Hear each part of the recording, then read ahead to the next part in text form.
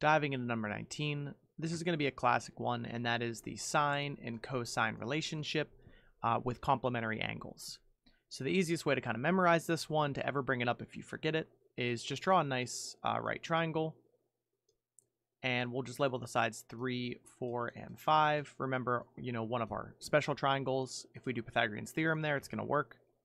And let's just take the sine of one of our angles, right? We'll call this A, and this guy B. And we'll say, okay, sine of A. And remember our SOHCAHTOA rules. Sine of A is going to equal my opposite over my hypotenuse. So it's going to be 4/5.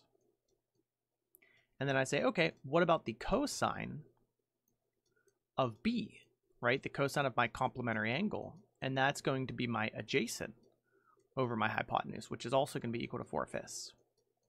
So all this triangle kind of helps us remember is anytime we see this, like, hey, here's a sine of this angle, here's a cosine of another angle, a lot of times you'll see them say 90 minus x. They're actually just demonstrating the relationship between sine and cosine with complementary angles that add up to 90, right? So again, in our little right triangle here, if this is 90, then A and B have to also add up to 90, right? So no matter what I make A, if I make A 30, B is going to be 60. If I take the sine of 1, it's always going to be the cosine of the other angle.